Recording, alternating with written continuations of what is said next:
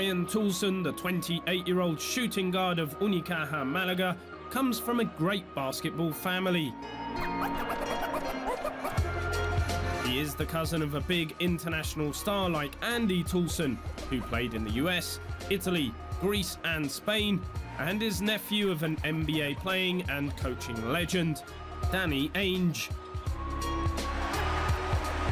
They were very influential, especially Danny. Growing up, he was playing for the Phoenix Suns, and I am from Phoenix, and so he was very influential in teaching his son, and I was always with him.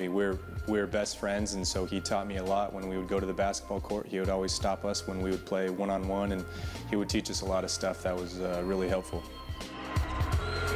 When I left for college and I finally realized that I could play professional basketball, and I knew I was going to go to Europe and not in the NBA, that's when Andy really helped me with a lot of tidbits and information on what would help me become successful. It was the right choice. Ryan is now playing his 5th consecutive season in Europe and is improving his presence on the floor year after year. In his first Turkish Airlines EuroLeague season, he is already a point of reference for the team, stepping up his performances in the top 16 and making himself a known quantity in Europe. He is following in the footsteps of his cousin.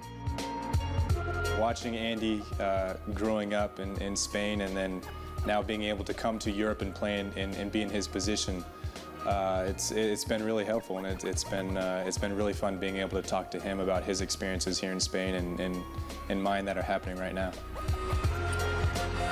Of course, the constant comparison with his uncle and cousin have sometimes made the challenge harder. But at the end of the day, having basketball in his DNA also gave him many advantages. People didn't know me as Ryan Toolson, they knew me more of Danny Ainge's nephew. And so they really wanted to prove themselves against me and not just anybody else. And so for a while it was rather difficult, but I was able to make a name for myself, and so it kind of helped also build my reputation as a good basketball player with Andy as my cousin and Danny as my uncle.